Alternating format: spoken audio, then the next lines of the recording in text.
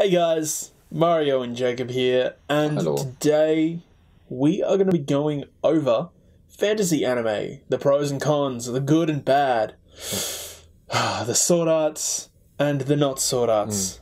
I might just interject there for a second, but we will be making this sort of a series where we go over different genres and discuss them per week.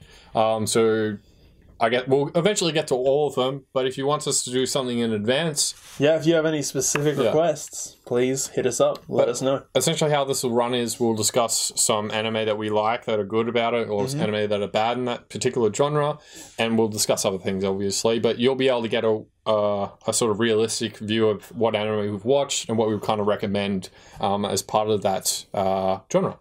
As we said a few segments ago, we are really focused on making sure that you know that we are the reviewers for you. We want to make sure that you know where we sit with how we review and where we sort of align our interests. Yeah. So let's go straight into it. What is the list to prompt us along? Okay. Well, the first anime, I don't know if you've watched, is the Ancient Magnus Bride.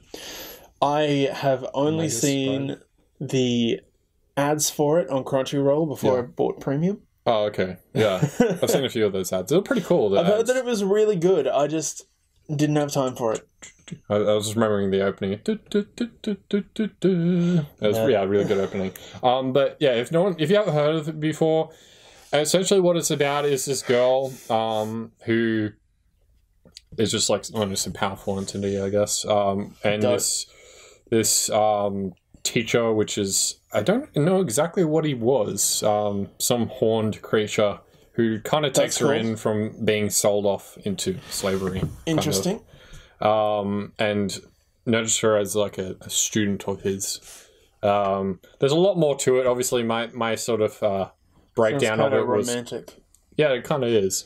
My breakdown of it was kind of I'd say crap, so it doesn't do it too much justice. But it's a good anime. Sorry, I didn't do a good. Have we got a review on it? No, we don't actually. Ooh, maybe we should do that. I need to do a review. I actually have something half written up for it, but I haven't really gotten around to finishing it. Love it. It's unfortunate. I just don't have enough time. Too many other projects happening. Yeah, we have a lot going on. Yeah. You wouldn't even believe sort of just most of the stuff that we're doing. Yeah. All right. Next up is everyone's favorite Fairy Tail. Yeah, I was right. Everyone's favorite Fairy Tail. Fairy Tail is the best. Yeah, I just picked that as a fantasy anime. I think it does a pretty good justice. It's all about magic, which actually, before we get onto that matter, I just forgot what I was trying to say with the Ancient Magnus Bride. Now we just mentioned it. The magic that's used in that anime is really like old school sort of style. It's not like tomes and magic circles. Yeah, and stuff like that. It's more old school and more. It feels like more of the when they're using magic. It's like the birthplace of magic where it started off, compared to Fairy Tail, which is still a good anime, but it's like more like. This anime is more, Fairy Tail is more like, dragon breath, blah, where the other ones, completely different how they do it, but they do it in good ways. Yeah. But, when you said we're going to be breaking down fantasy anime, I immediately jumped to Fairy Tail. Because I think it sort of breaks everything down exactly, like when I go into fantasy, as a long-time D&D player, I love D&D, and that's what I love fantasy for, is the world building, the characters, and the action sequences. The story is important, but it's not the most important thing to me. As long as there's good world building, which Fairy Tail definitely has. Yeah.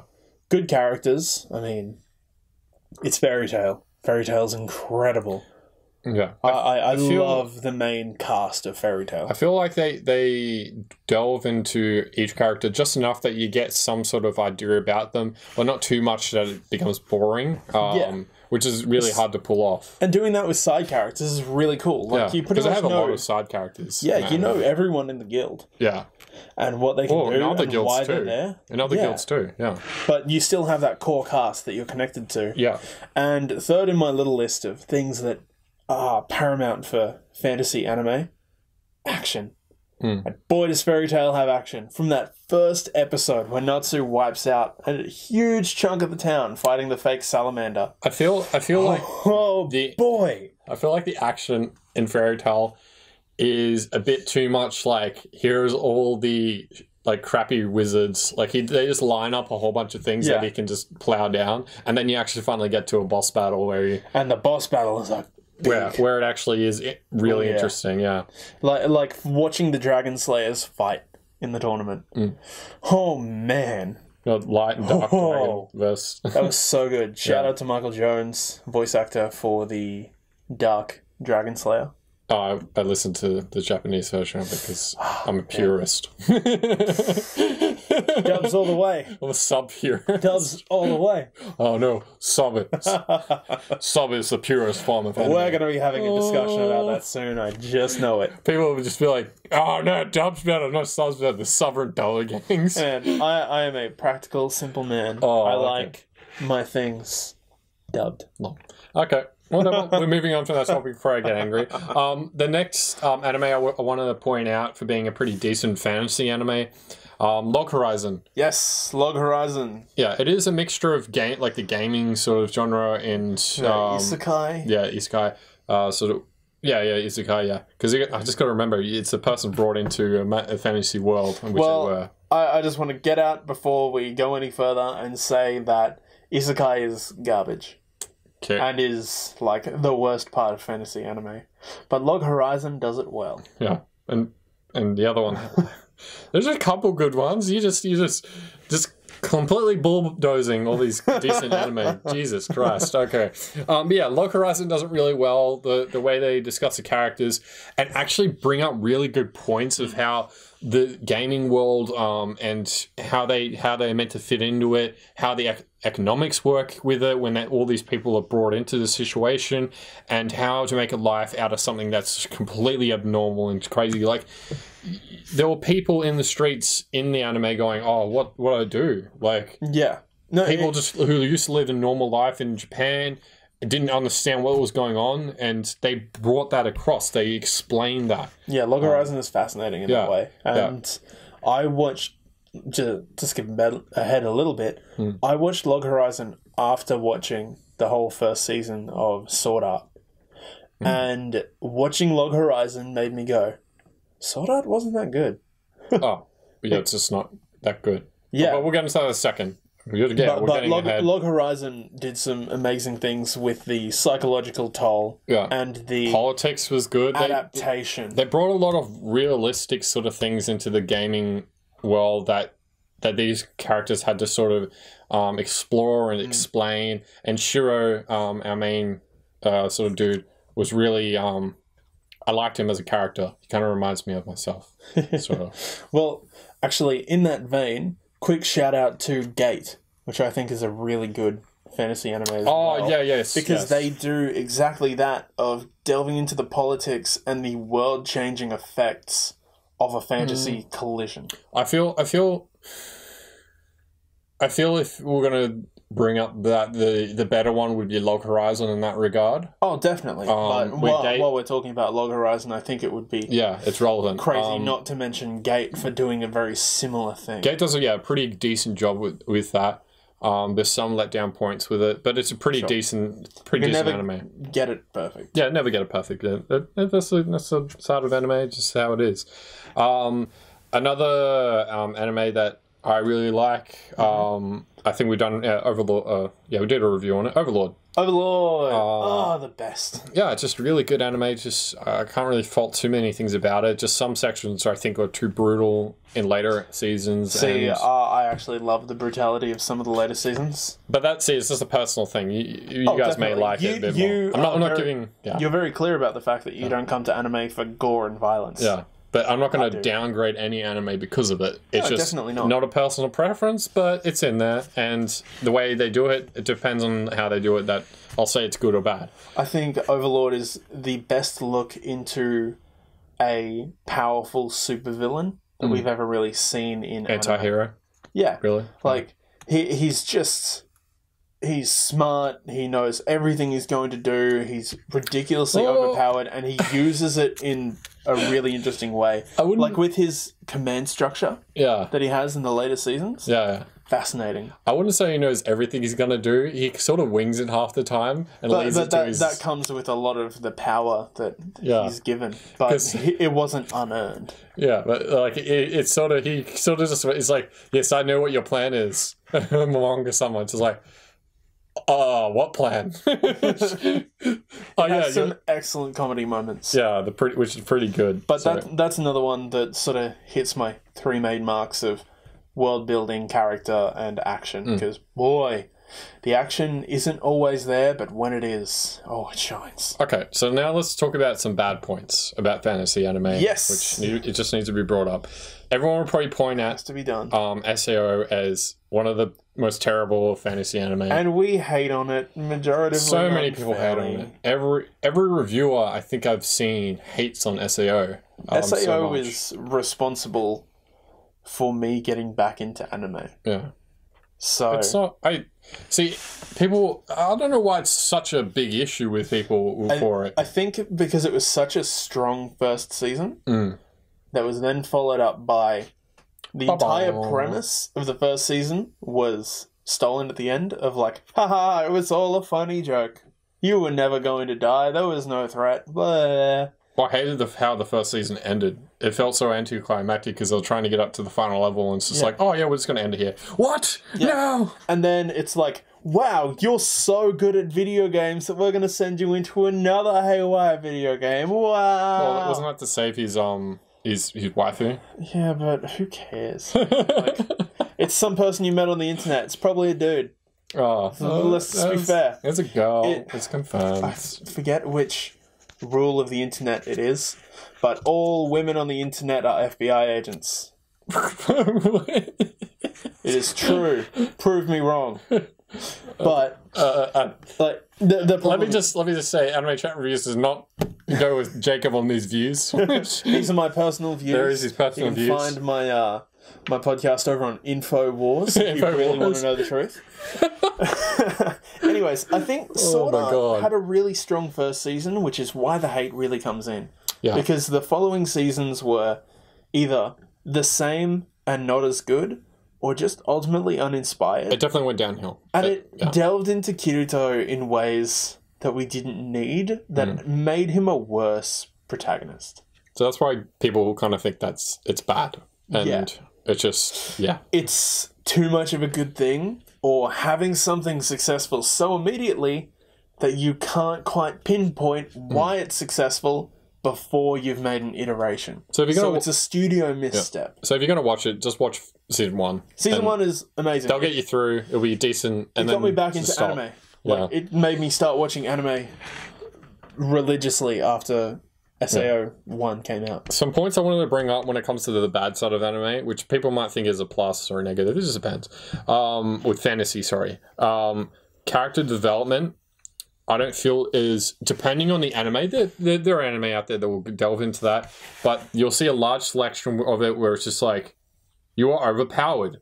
You are very smart, yet you are an idiot. Yes. And hello, I am the god of this world. Yeah. I just came in from the sky and I know everything. Yeah. I'm immediately the best tactician and I have all the best magic, even when I don't know I'm and a harem. Yeah, it's like and a harem of women. You're a walking ex machina. There's nothing interesting about you. So there's no character development to have there yet, unless you have the side characters that develop with that. And I've started seeing more and more anime like that. And I don't know why that is the case. Well, you have shows like Legend of Grimgar, which are very much not in the hero's favour. Right, yeah. I don't think it necessarily qualifies as fantasy, but you have a similar issue with the JoJo's franchise. Okay, yeah. Because all the JoJo's are like, I'm a walking ex machina. My stand can solve everything. And the most interesting people are the people around them. Yeah. Which is a shame because we are seeing more anime like that, where it's just like, hi, I'm the guy who looks exactly like the guy that you watched in the last anime. And what was it funny? It was funny. I think we were on an earlier discussion or another discussion. I think we had... No. It It was a review. Death March to the Parallel World Rhapsody. Even on the thumbnail, I just got the same character, and I chopped off a whole bunch of heads from different characters, and they all look the same. Yep. They're all the same. Death March guy looks like Kirito. Oh, it was terrible. And everyone looks like Kirito. Even like, what was it this anime that I watched recently? It came out last Ragnarok. The Master of Ragnarok and the Blesser of Energar. Sorry about that, guys. The camera just the card got full. Okay, as we were discussing, as we were just about to discuss, the Master of Ragnarok and the Blesser of Energar. One of the crappiest fantasy animes I've watched this year. I couldn't even bring myself to watch it. I saw the thumbnail for it and went, I've seen you before. At least 3 times. I decided to actually watch it because I watch everything.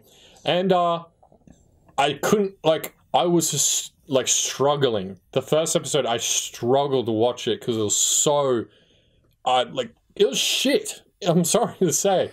I probably wouldn't say it's, the worst I've ever seen, but it was pretty bad, just for its generality and the way the characters were done and its childishness. Uninspired, rushed, a clear cash grab for the genre. It kind of just felt like maybe a 10-year-old or something wrote it, and then some adults got a hand of it, put some more adult sort of themes into it, and there you are. I mean, is that not how you make a rushed, money-grabbing anime? I guess. Hey, what are the masses like? They seem to like this, this guy falls into a world and is suddenly the best and everyone loves him. Yes. All right, we'll do that. Yeah, because he comes from an old world. And then he instantly has a harem. Woo, harems. Yeah. Ugh. And he's the patriarch leader, somehow just becomes the patriarch leader. At least in ReZero, he worked for his harem. Yeah. And he worked hard for those creepy little coloured-haired girls that terrified me and haunt my dreams. Let's not discuss that point. Remember, the children of the bays or the babes. They scare me. Of the just shut up. don't talk about them because people will hate us for it. God damn. But yeah, that was just a bad anime. Not ReZero. Not ReZero. ReZero is great. The Master. It's just such a dumb name too. The Master of Ragnarok and the Blesser of the Energar. What the hell? Energon is from Transformers. I say again. Well, it's intellectual property. Energar. Energar? Energar. It's from Norse mythology. They've taken all this from. They took all these concepts from Norse mythology.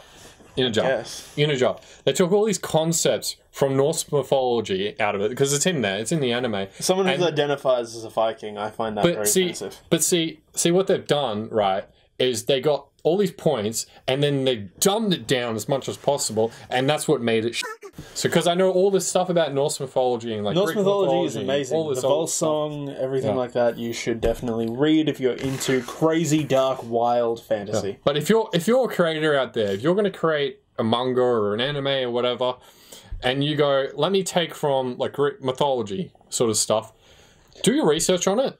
Just do some research on it and actually make conjugate a Muggy, something properly. Not a Ragnarok. Yeah. Because, oh my gosh, is Muggy the Labyrinth one of pretty the best mythology-based animes. Well, I even have little things up there for it. Yeah, I love it so much. Aladdin and Sinbad. I mean, Sinbad got his own spin-off because he was that cool. Yeah, Sinbad is just the man. The best. But I guess that kind of puts our topic to a close there. There's probably more we can discuss about that, which we can just do in the comments below. But if you have any sort of other genres you want us to get to straight away, then we'll do so. If not, continue watching, and each week you'll get a new episode on the genre and what good anime are part of it and what bad anime about it. And this is going to be fun. And if you guys want more from the fantasy side, hit us up. We'll do a part 2 because there's so much more to talk about. And that stands for all of our upcoming topic discussions. It's going to be crazy fun. Anyways, guys, throw your, like Mario said, throw your suggestions in the comments below. And we will see you tomorrow. Bye. Peace.